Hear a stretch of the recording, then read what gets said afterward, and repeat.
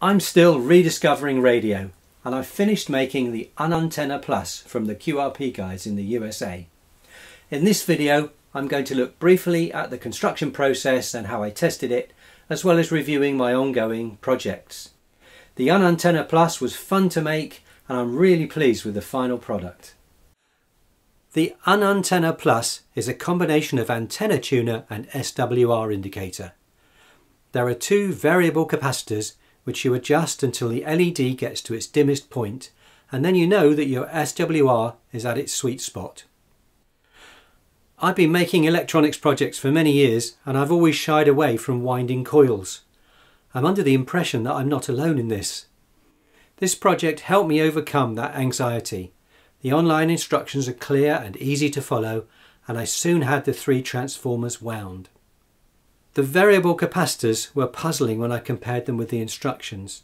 There are two versions shown, but neither set of pictures seemed to match mine.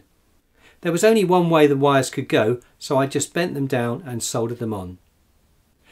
If you're making one of these, one tip is to watch out for the large 51 ohm resistors. If the leads need bending, do this on the outside of the board. They need to be as tight as possible on the inside to give room for the coil next door. They may also get in the way of the counterpoise wing nut, so that can be raised up with an extra washer. So having looked at the construction, let's see how it worked in testing. To try out the UnUntenna Plus, I used the QRP Pixie kit that I've recently built. I know the transmitter oscillator works and I can hear it on my HF receiver. So I connected it to the UnUntenna Plus while using a piece of wire as an antenna. It was satisfying to see that as I pressed the key and adjusted the two controls on this neat little ATU, I was able to make the light dim and go out completely. I'm really pleased with the UnUntenna Plus, and I'm looking forward to using it when I get a bit further down the line with all my projects.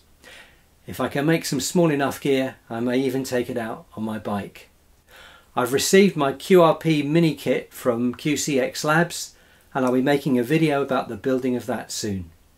I'm still experimenting with the QRP Pixie, and I've realised that this circuit has a long history and development.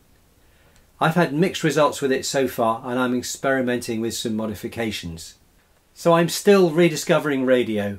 I'll be back with more videos as I move along with these projects, and I hope you'll be able to join me. It'd be great too if you can like and subscribe. So thanks for watching, and I'll be getting back to winding some more coils.